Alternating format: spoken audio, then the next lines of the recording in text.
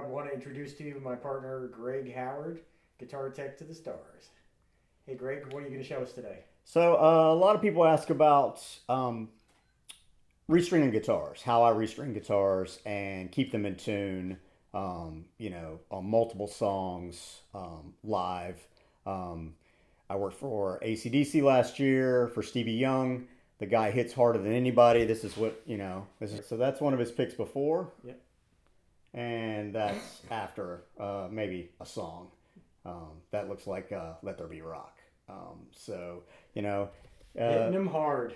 A guy that hits pretty hard. And we only change guitars maybe twice, sometimes 3 times in a, you know, 75-minute set. So, and stringing guitars, the correct way is the way to keep them in tune.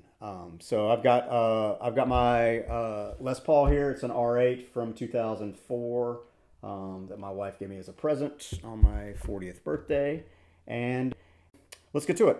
So I'm going to use some of these nice DR Veritas strings. 10 through 46 is what I put on my Les Pauls. So was that the kind of string gauge that you're using with Brad, with Aerosmith, or what did he prefer mostly? With Aerosmith, he likes 9s on his Les Pauls, and I put 10s on anything with a tremolo. So all the Strats, and actually most of the Fender guitars, I will put 10s on. And he may or may not realize that they're 10s, but he plays, you know, plays them well. Now contrast that with Stevie Young. What gauge was on his? So Brad? Stevie used a custom set that we got from D'Addario, and they were 12 through 56. Is that one of the sets right there? Yeah, 12 through 56 with a wound G. There you can see, look at that right there. Stevie Young set strings from D'Addario. A wound G. Yep. That is a tough guitar. Big and heavy. And he played, you know, he played on Malcolm's guitars. So, so what'd you find was the biggest challenge in keeping someone that can do that to a pick in under 5 minutes to keep their guitar in tune? I mean, your method never really showed a problem or a flaw in it. No, no. I mean, I've been stringing guitars the way I'm going to show you. I've been doing it the same way since 1999. I toured with a band called the Verve Pipe. Guitar player was named A.J. Dunning, great player, a great technician as well. And we kind of went through, he and I, every way to wrap a string, you know, through with the kind of hook that you kind of lock it in. The benefits of an entire case of free strings. Yes, that's true. And a lot of guitars to test out live. And what we found works is what I'm going to show you, which is not locking the string end.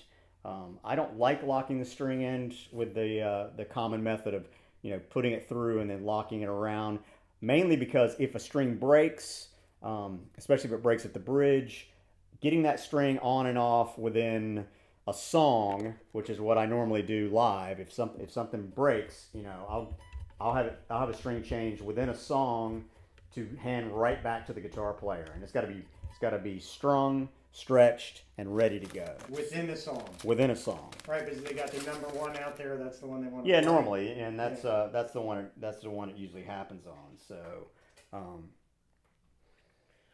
you know, I mean, of course, you know, most of the guys I work for have multiple guitars, so it's not like they're going to die if they don't get their guitar back in one song. But that's just my, you know, that's my trial by fire. You know, that's what I do. So, all right, so let's see what you got. So normally on a Les Paul, since I don't want to take all the strings off unless I'm doing a fretboard cleaning, which most of the guys I work for don't really care. They don't care about a super clean fretboard.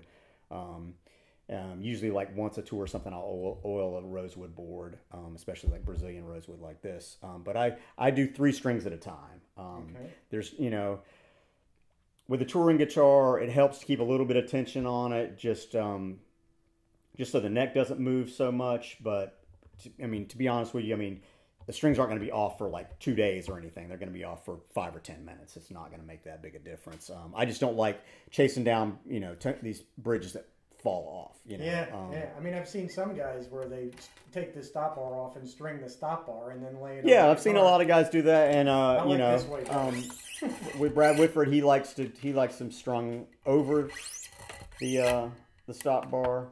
Okay. You know, some guys like that.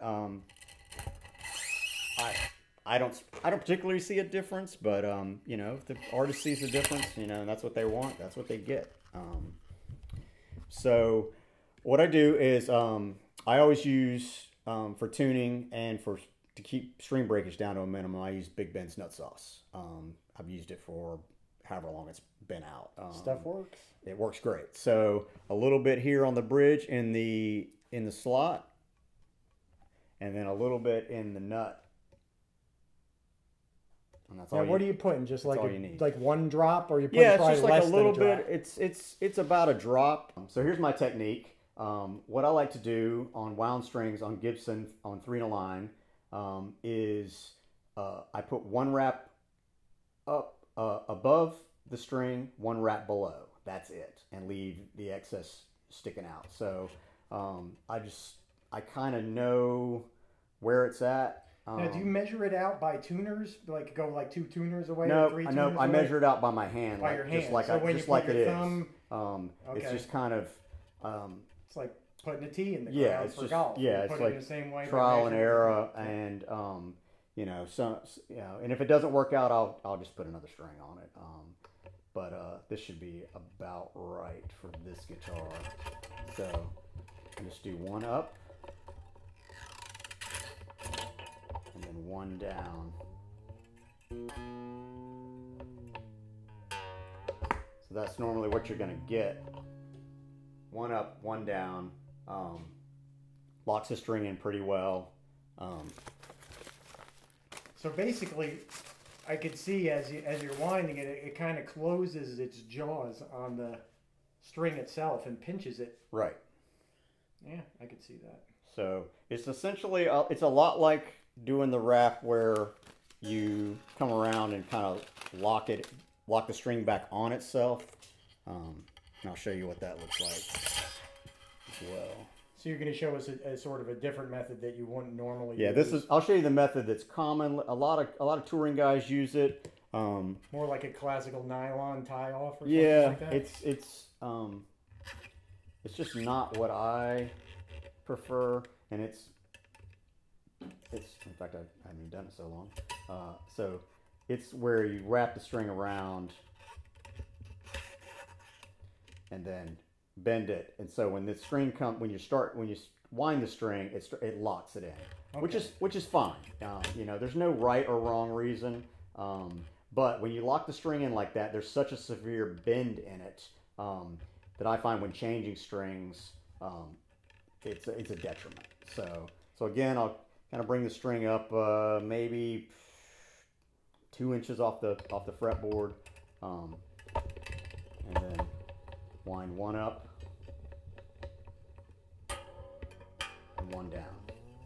One up, one down. Now, where do you find that the strings, for the most part, break? And what would you think was the reason why they broke? I mean, have you noticed some consistencies there or some observations there?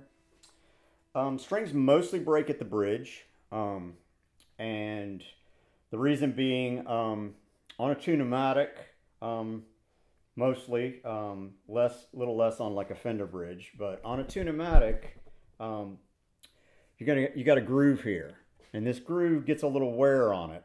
I don't have one of Stevie Young's guitars here, or I could show you the ones on his guitar. Were literally like a crevice, and I had to change them. You know, he wear right through the nickel into the brass. And what I did to prevent breakage on his strings, every time I changed the strings, I used this Mitchell's abrasive cord, different gauges of it, and I would actually go in and just saw back and forth a little bit and just round over any kind of edge there, and that prevented a lot of string breakage for Stevie. Yeah. I only had one string break on me in the entire 9 months that I worked for those guys, and it was before I started using that abrasive cord. It was on my first night, and not knowing that he hit the guitar as hard as he hit the guitar, and but once I figured that out, then no problems at all. That's pretty. So same thing on the 4th string.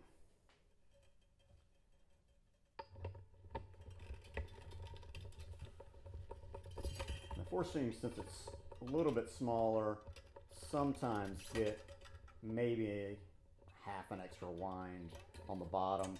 Not a big deal that I've found. So basically, you're looking to get one above, but 1 to 2 under. Yeah. Yeah, on the 4th, I might get an extra one and it helps with the angle, but it's not a big deal. And on the plain strings, I do 1 up, and then I do 2 to 3 down, because there's plenty of room on the post for it, and especially with G strings on Gibsons, or pretty much any 6-in-a-line, Gretsch, whatever, you'll get a little bit of slippage.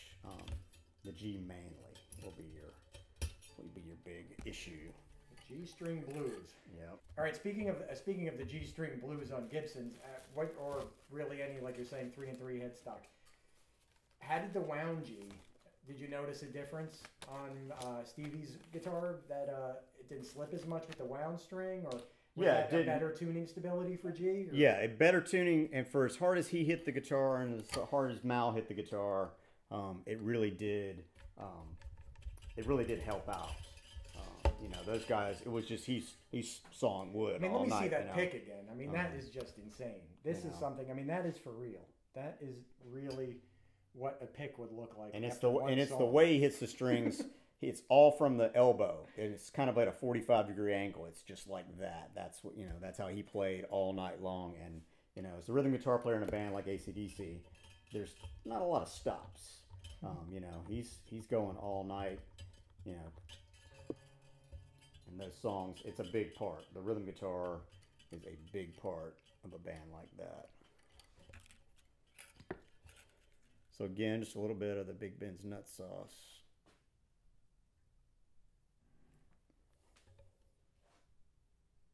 And I usually wipe this off at the end.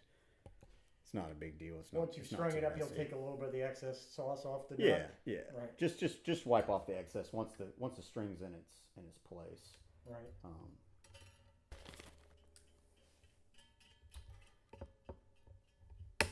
So I normally cut these about 1/4 inch off. Not a big deal. They're not and that's the other thing. We're not winding it around. They're not sticking up and sticking in the guitar player's fingers when he goes to tune or anything like that. So on the plain strings, pretty much the same. I get it up, put my index finger down and just pull it up a little bit.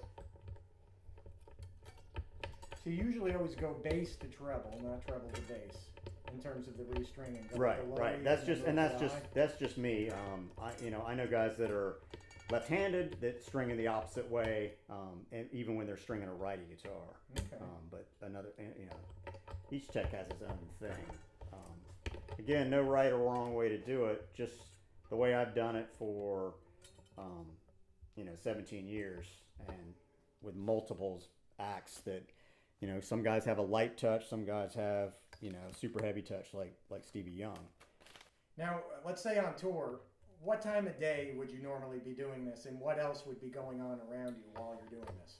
So normally, backline goes in anywhere between 10 and noon. We can't do any work until really everything else is done. There's 20 trucks plus of sound, lights, staging, video. It's all got to be in the air, out of our way, so that once we take the stage, we're the last guys to get the stage. So normally I do this before lunch if we get the stage early enough, and I change between, depending on the artist, depending on how many guitars he carries, I change between 1 and 10 guitars a day, you know, however long, you know, you saw however long that takes me to do that. Of course, there's going to be some stretching involved. But I don't change. Most of the guys I work for are not real adamant about new strings every day. I only change the main guitar every day. Something that gets, in other words, the main guitar being the guitar that the artist played for, you know, 5 songs or more. And you know, with Stevie, that was his number 1, which was Mal's number 2, and that got changed every day. His backup, which may only see 1 song, maybe 2 songs a night, that's going to get changed every couple of shows. In other words, and basically what I do is I come in, I put my finger down the string, and if it feels dirty, feels disgusting, off it goes. You know, it feels dead. Now, who was it that used to go through strings like in a song? That they would be corroded within 1 song. Well, I worked for Machinehead in the early 2000s, and their bass player Adam Deuce, I couldn't change his strings before sound check because they would be completely dead by the time he did sound check. So I normally did his strings after sound check before dinner. You know, just there's some guys that just have that kind of either acidic sweat or whatever that kind of makes them, you know, not really just brutal on strings. So speaking of Machinehead, so I learned to stretch strings from Rob Flynn, the singer from Machinehead, singer guitar player, and I've been doing it this way since he taught me, probably in 2000, I think it was. And how he did it was to kind of protect his hands. He used to take a string, just a string package, right, like this, and he'd put it on the string, and then he would basically just run it up and down the string. So you're using your thumbs right there. So basically, yeah, put my fingers under, put my thumbs up, and then just basically what I'm doing is I slack the string, and then just pull on it. Okay, so you're not to pitch right now. No, I'm not to pitch. I don't tune to pitch until after I stretch the strings. Okay. I got this little gadget called the stretcher. Stretcher. And this is actually kind of cool. You put the string in there, and it kind of does it for you. And you just roll it back and forth. It's like a zip line. This is what I've been using for about the past year. Ooh. And but either way you do it, you want to get a good stretch in. You know, if you don't stretch these things in, and I know a lot of people will be like, oh, you're pulling all the goodness out of the string or whatever. No. If you're playing live and you need your stuff to stay in tune, you gotta do this. It's the only way. You know, I don't want to hand a guy a guitar and he play 1 song, and by the end of the song the whole thing's out of tune because it didn't get stretched properly. So yeah, so then, you know, you can use that. Use your hands. You know, use the string pack, but basically just push down with your thumbs, pull up a little bit, and just go up and down the string. You know, if you pull too hard, you know, you can break a string. I've broken plenty of strings, and of course, I sure would rather have it break when I'm stretching it than when an artist is out playing it. So I do the same thing on the plain strings as well. All right, so is this the same kind of thing you were doing for Jason White when you were with Green Day for those years? Same exact thing. I've been doing this since 2000, so almost 17 years now. Worked well for him. Worked well for him. It's worked for everybody that they don't, most artists, I don't really explain it to them. They don't need to know. They just know that the guitar doesn't go out of tune, and they prefer that. Interesting. So same deal with the plain strings on the stretching, just pulling them back and forth. And the plain strings is one where if you pull it a little too much, you can break it, usually at the ball end. But that's usually just, it can be a bad string. It just could be, a failure point that could happen during the show. You don't want that. So, all right. So then after that, I'll string it to pitch. Now, your preference for tuners. I mean, do you find that you can get away with anything, or do you prefer I can use pretty much anything, and you can use a Boss TU2. I know a lot of Texas use a TU2. I prefer to use a Peterson, and I've been using Peterson's strobe tuners since the I have a model 100, I have a model 200, I have, you know, all the 400s, the 420, the 450s, and I have the original virtual strobe, and now I have the Strobo Plus HD. So what I do is I like the Strobo Plus HD for the strobe, and I'm using a Korg GT12. I always use a tuner with a needle on it. I just like to be able to see that needle go straight up. And then I've also got one of the Korg Pitch Blacks. I have a rack mount unit, but with this setup, I'm using the pedal tuner, and that's more for quick tuning where I can see the display really well. All right, so I've noticed that before with your touring rigs. Your work box always seems to have 3 tuners on there. Always. It's just a, and it's a fail safe. I mean, sometimes during the show it's so loud that, you know, some of the tuners will freak out a little bit and just not what not tour give would you. you think you started using the 3 tuner deal on, or is that so long ago that It's been so long ago. I again, like I said, I've always used a GT12, Korg GT12, or a Boss TU12. I used to carry around a legion of Boss TU12s because they were real finicky for some reason, and sometimes they would work and sometimes they wouldn't work. So I'd always have a backup, and I always put a backlight on the TU12s because they didn't have one, and I need to be able to see in pitch black. And that's why I switched to the GT12, because it has a backlight. It also does multiple tunings. It does open D, open E, open A, and which is really nice to be able to do that. So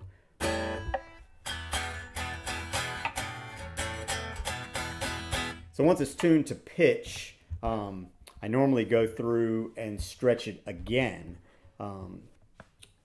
play around a little bit. Now, what advice did Angus Young give you about sort of testing in Stevie's guitars? Was he saying that you got to smash them, or what was the deal there? Because I remember I know there's a story there somewhere. Yeah. I mean, just you know, when the band doesn't sound check. You know, bands of certain caliber, you know, they don't sound check anymore. They depend on us crew guys to do it for them. So we have a crew jam, and with AC/DC we did a couple of rounds of about half a Back in Black. I think we did up to the solo, and you got to play as close to your guy as possible.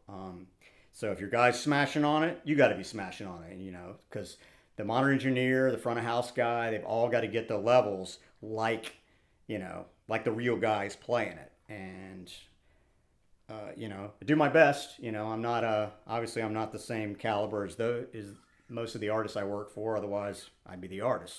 And but I like the technical, you know, stuff, and you know, I like what I do. So then just after stretching, it's going to be down about a semitone at least. So just go back, and I'll go straight down the strings, low to high tuning, and then sometimes I'll do the 3 wounds, and then do the 3 plain strings up from the bottom. Just, I mean, it's kind of here. Double check, it's kind of here and there, double check, triple check. And then my standard check live, I'm usually wearing in-ear monitors and listening to the same mix as my artist. And so I'll turn that down, and then I actually will put